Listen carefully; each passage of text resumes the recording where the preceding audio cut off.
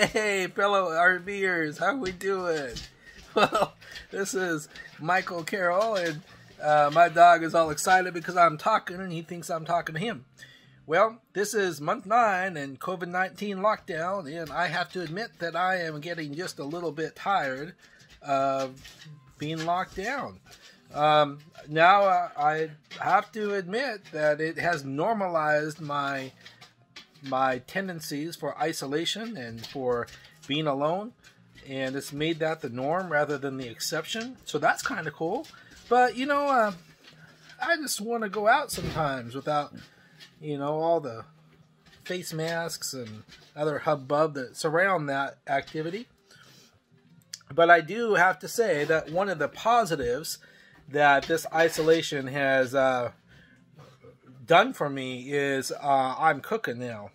And I can't go out to eat, and I can't go out and drink, and I love doing those things. So, and I'm certainly not going to eat out of a box. I did that for a while, and that got old real fast. So I started cooking, and I haven't cooked in a long time. Used to cook for a living 20 years ago. Never really cooked at home. But yep, now I'm cooking, and I'll tell you, it's a real positive experience, and I think that I'm going to continue this even when we don't have lockdowns. I'm going to keep cooking at home, and I'm going to keep cooking from scratch.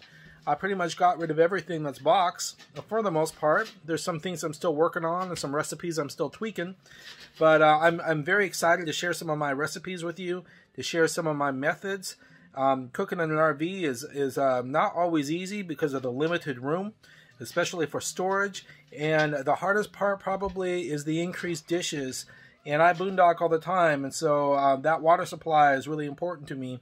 And it's a little difficult to clean up and to keep everything sanitary while you're watching your water and want to stay out for 3 weeks without going in and filling up. But I'm excited to share some of my tips with you and some of my tricks for doing that.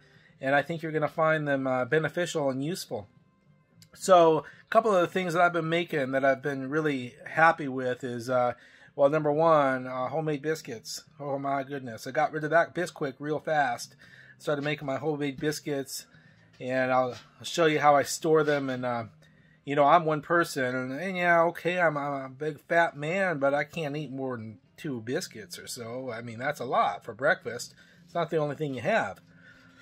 So I make 3 biscuits at a time, and I usually have enough for 2 days. And that's so every couple days I make biscuits. But anyways, they're really good. Got rid of the Bisquick and everything like that. Now I just make them make them homemade, and I'm going to share that recipe. And it's real quick and real easy. And I cut the cold butter right in and use buttermilk, and they come out good. And the other thing I've been making that I'm very happy with is pasta.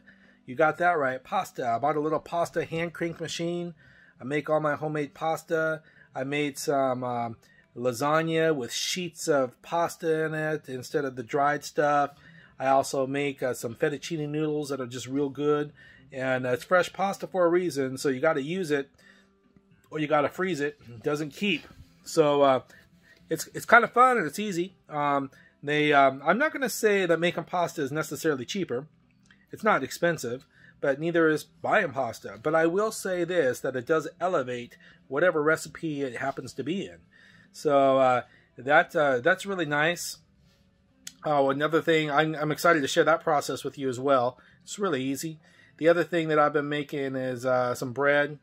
I made some dinner rolls, and I make my pizza crust now, and my homemade pizzas and calzones. Ho ho! Never again will I buy store-bought pizza. No way. Not only is it just terribly expensive, but it doesn't taste very good, and you can make pizzas darn cheap. I'm talking all this stuff is cheap to make. So if you're on any type of budget, which, you know, I guess I should be, and I guess I am, homemade is the way to go. Quality and saving some money. So, and the other thing that I really enjoy is, what else am I making? Oh, one thing that I tried to make that didn't really come out too good is crackers. So I'm still buying my crackers. Yeah, they came out crunchy and light right out of the oven, and then they sat for the night and got a little stale and chewy. And so I'm still looking for a cracker recipe. I think it might just be my RV oven. But I did get the pasta roller, and so I think I can make them a little bit thinner and maybe make them better. But I want to stop buying the store-bought crackers. I've been making my own marinara sauces. I've been making everything. Everything is homemade.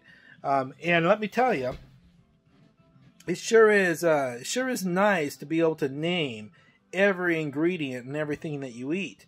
I'm not a health nut, obviously. I'm a big, fat, obese man that loves to eat and drink. But I will tell you that it's kind of nice being able to name every single ingredient in everything that you eat. We're talking no preservatives. We're talking just good old-fashioned home cooking. And I used to watch my mom cook on the farm. We didn't own a farm. We weren't that rich. We were poor. But we did grow. I grew up in a house that was on a farm. And but my mom used to make everything homemade and everything. I would say that I'm a better cook than her. I won't tell her that. Well, she's dead, but she didn't hear that. But I will say that I'm probably quite a bit better cook than her. But she made some good stuff, and that's cool. But I'm making some good stuff too, and I'm just excited to share some of these recipes. And I will tell you one thing: the quality, the freshness, the inexpensiveness of it. It's just unbelievable how far your money will stretch. And I haven't really calculated it out, but you know, nice big breakfast with 2 biscuits and gravy and sausage and eggs, $2. I mean, max per breakfast. I mean, that's just damn cheap. You know, dinner time with I made a big pan of lasagna. It probably cost me a maximum of about $10 to make that pan of lasagna. I got 6 big slices out of it. Each one of those is a meal. So, and they're frozen. So what? $1.75 a slice, and maybe 25 cents for salad or whatever you have with it. $2 for dinner. A little quarter-pound hamburger, and I get it for $3 a pound at Costco. It's a pretty good hamburger. Quarter-pound of hamburger and potatoes and beans, mashed potatoes and beans and stuff. I mean, come on, less than $2 to make dinner. I mean, it's just ridiculous how much money I used to spend going out and eating and drinking. And I'm talking every day. Every day I go to the bar and happy hour and watch football and watch sports, and I'd have, you know, beer and the fried food and stuff. And I miss the social life a little bit. I mean, I'm not overly social, but you know, it's kind of nice sitting with other people and watching a game together. But and I miss it a little bit, and it's not like I'll never go back to the bar. But I will say that I'm definitely going to regulate it. I'm not spending $20 to $40 a night every single night out eating and drinking like I used to. And I'm talking, I used to spend probably $1,200 a month going out and eating or drinking at the bar and tips and all that kind of crap. Just ridiculous. So I'm saving like tremendous amounts of money, and I'm very happy with it. And I'm excited to share some of this stuff with you, and I hope that you enjoy some of the recipes that I have for you. And especially being in an RV, I'll show you how I store the stuff.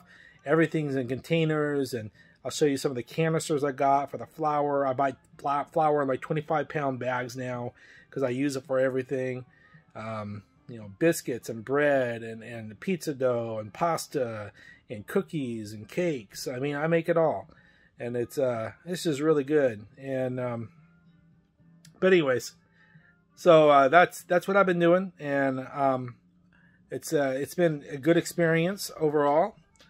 And yeah, look forward to some of the recipes that I'm going to be sharing, and I'll be writing up this little blog here. And what's in the written part might be a little bit different than here, so you might want to read it too. Anyway, take care, and I hope you enjoy your boondocking. And I am in Las Vegas. I'm at Lake Mead, and this is where I spend most of my time. I enjoy it. If you ever want to stop by for a beer, I always have one. Ever want to stop by for a lunch or something, that's cool too.